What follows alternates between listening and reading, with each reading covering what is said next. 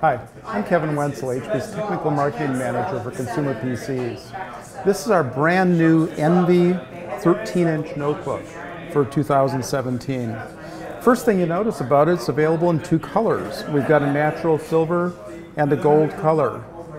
Both of these, though, are extremely thin, really light, really easy to carry around, and we've gone with some new design features. We've got the angular effect on here, which just gives it a little bit more of a sophisticated look than our previous rounded look.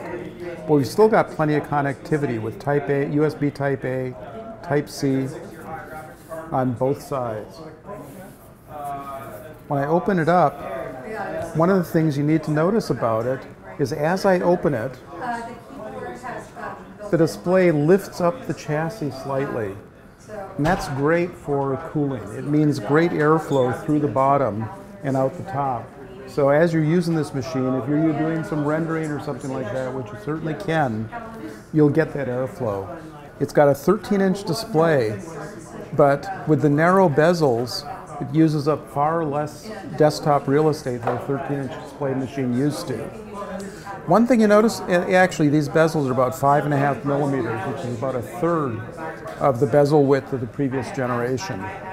The top bezel is also narrower, but not as much, and there's a really good reason for that. We've got the webcam on the top, so that means when you're doing a video chat, you've got a nice view of your face, unlike some of our competition that's done something different. So we kept that webcam on the top bezel where it belongs.